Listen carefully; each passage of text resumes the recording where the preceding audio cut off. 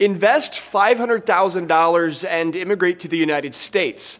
That's the line White House senior advisor Jared Kushner's sister, Nicole Meyer, allegedly pitched to Chinese investors. Meyer was in China looking for investors for a Kushner real estate project in Jersey City. The pitch would reportedly take advantage of a U.S. visa program that, according to Bloomberg, has benefited both the Trump and Kushner real estate businesses in the past. It's called the EB-5 Immigrant Investor Visa Program.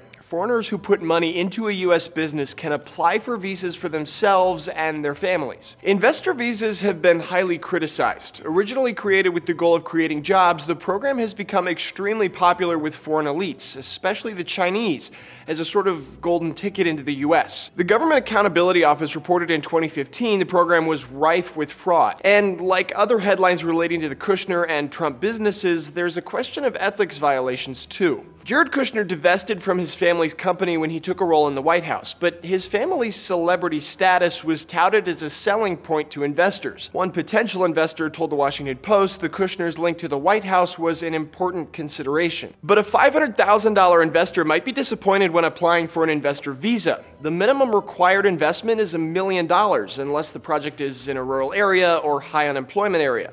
Jersey City fits neither of those categories.